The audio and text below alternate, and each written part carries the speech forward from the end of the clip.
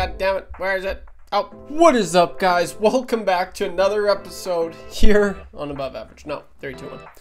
What is up, guys? Welcome back to another episode here on Above Average. No, I don't like that either. No, just be yourself. Just be yourself. What is up, guys? Welcome back to another episode here on Above Average. If you're new to the channel, feel free to leave a like, drop a comment down below, and subscribe. You're probably wondering, Trevor, what's with the very small Team Canada jersey you're wearing? Well, in this episode, we're talking about the Pittsburgh Penguins, and I don't have a Penguins jersey, but what I do have is a Sidney Crosby jersey.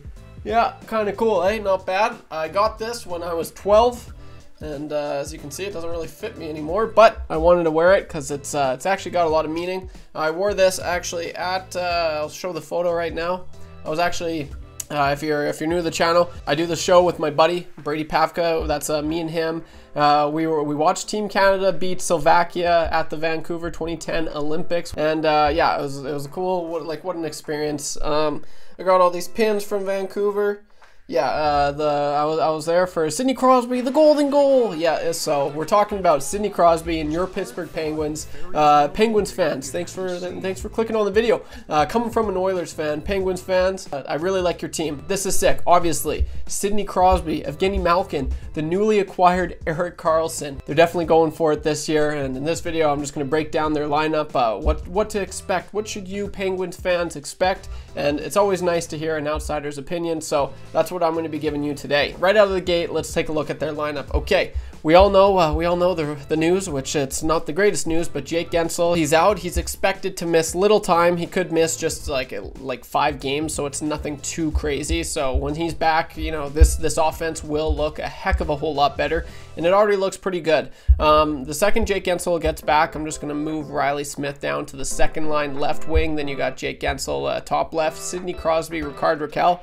I mean, Sid still got it. He's probably not, you know, a top 5 player in the NHL anymore. Probably a top 10, though. You could argue he's still top 10. He's still a point per game player, and I'm pretty sure it's this season he could be the longest point per game player the NHL has ever had. It's going to be like 19 seasons in a row he's been a point per game player. If I'm wrong, I know it's something like that. It might be 18 seasons, but I'm pretty sure he tied Wayne Gretzky this year, and or this last year, and this coming up year he can break it. So kind of crazy, or maybe he already broke it. I don't know, but fact check that. Someone, don't tell me I'm an idiot, because I know I might not be right there. But regardless, you got a second line of Riley Smith, Evgeni Malkin, and Brian Rust. Brian Rust, I mean, he's just a consistent, you know, 40, 50 point player. He does everything right. He's pretty reliable defensively, and he can also chip in offensively every now and then. Geno Malkin, he's kind of like Crosby, right? That's why in the thumbnail, one last hoorah. This is really their last hoorah. A lot of these guys, you know, who knows? Sid can retire probably in like the next 4 or 5 years, which is crazy to think. Because if you're a Canadian boy like me, you grow up, it's Sidney Crosby. You got the Tim Hortons commercials. I don't have anything Tim Hortons related in my room at the moment, but I usually do. But I mean, you got Tim Hortons commercials, Sid the Kid, the Timbits, the frickin' he's the guy, right? Sidney Crosby is going to go down as one of the best players to ever play the game, and it's pretty cool. It's pretty cool for sure. That's why I got his jersey. But he's still one of the best captains in the league, one of the best he's probably, regardless of his age, Sidney Crosby's still probably the best all-around player in the NHL, which is just crazy, because what is he now? 36, 37? Let me know. Oh yeah, 36. That was my first guess. Yes, the kid from Cole Harbor. Sid the Kid. That's what they call him. Sid the Kid. Good player. Good player. That's Don Cherry, if you don't get it. Yeah, they're looking to make a you know, a run back to the playoffs this year. This was their first year not getting into the playoffs in almost 20 years, which was like the longest streak in like North America for all the 4 North American sports, major North American sports: football, baseball, basketball, and hockey.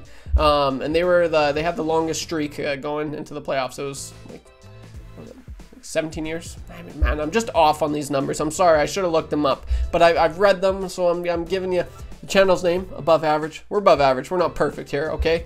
Yeah, but as for their lineup again, right down the middle, I mean, Lars Eller, third line center, nothing crazy. You got the old vet, Jeff Carter. The thing about this team, they got a lot of those like old guys, right? Jeff Carter, he's still chugging along, which is kind of funny. Drew O'Connor, nothing special, nothing to write home about there. You got Matt Nieto, Noel Acciari, and Rem Pitlick for a fourth line. Honestly, I like their fourth line better than their third line. And like I said, I say this in all the videos, guys, this is just what they have. It's not going to be like this throughout the whole season. It's going to be like... The fact of the matter is, like, these teams, they're like, every day it's like, oh, this is the lineup. But if you're like the Oilers, I mean, the Penguins probably change up their lineup if they're sucking within like the first 5 minutes of every game, right? It happens. This isn't set in stone. And I forgot to mention Alex Nylander, brother of William Nylander, who has been nothing but a disappointment, and I was really big on Alex Nylander. He still hasn't really lived up to his name, lived up to the hype. He was a top 10 pick. And he sucked.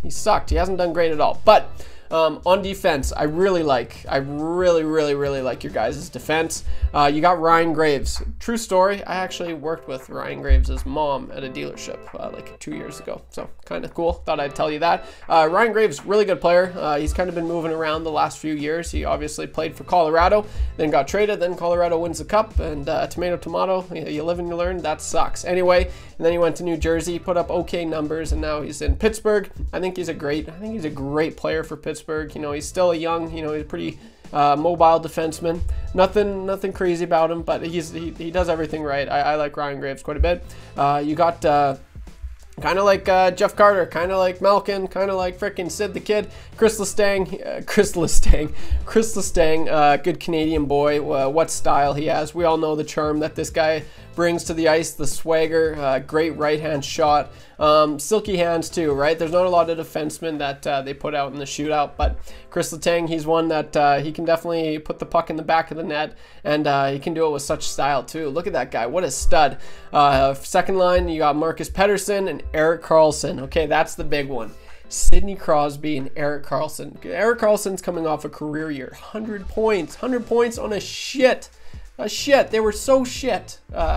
San Jose Sharks team, right? So it's going to be a huge adjustment, but I think he's going to fit in so well. He's going to look so good. Yeah, oh man, I cannot wait to see the highlights that Sid the Kid and Erik Karlsson put up next year. It's going to be fun to watch, and really, I mean, that puts them back in contention. Getting a player like Erik Karlsson, yeah, he's pretty well like a forward that they just threw on the back end. Like I don't know why he is a defenseman because of the numbers he puts up, and he's never been known for being just a dominant defender, you know what I mean? Like he can lay the body every now and then, as we've seen time and time, but yeah, it's mainly his offensive prowess as well. He's just going to bring so much to the Penguins. It's going to be fun to see. Imagine them in their prime, right? Like that's the best.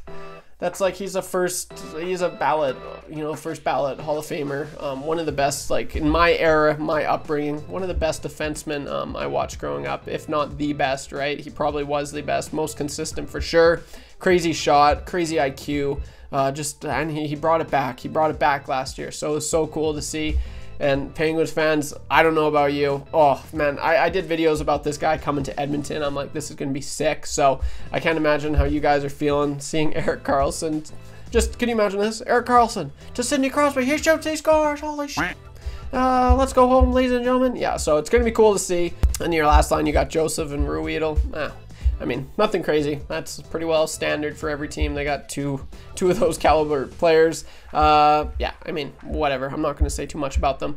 But all in all, I mean, the one thing, it's going to help once you get Jake Guentzel back. Obviously, your offense is like just all around. The team looks good. It looks better than last year. They are going to make the playoffs this year. I'd be very surprised if they didn't, unless something unforeseen happens. The Penguins should be a lock to make the playoffs. And coming from, and that's, I'm as diehard a hockey fan as they come, so I'm super excited to see what the Penguins do next season. As for goalies, they got Alex Nedeljkovic as the backup and Tristan Jarry. So that's, kind of, it's not the best, it's not the worst. Tristan Jarry, he has shown spurts of being like a really good number one, and then he showed spurts of just sucking. So next year, like this team really all depends on how good their goaltending is going to be. I think they have they can outscore the opposition. I think they can outdefend the opposition, and that kind of intertwines with goaltending. But can they outgoalie the opposition? Can they let in less goals? that, I guess, that's I'll leave that to you. What are your biggest concerns for this upcoming season, Penguins fans? If you're new to the channel, feel free to leave a like. We are like 5 away from 3,000 subs. 3,000, okay? Let's smash that subscribe button. If you like all things hockey, feel free to leave a like and subscribe. That's all I got for this one, Penguins fans. Don't be average when you can be above average. And I'll see you in the next one. Peace.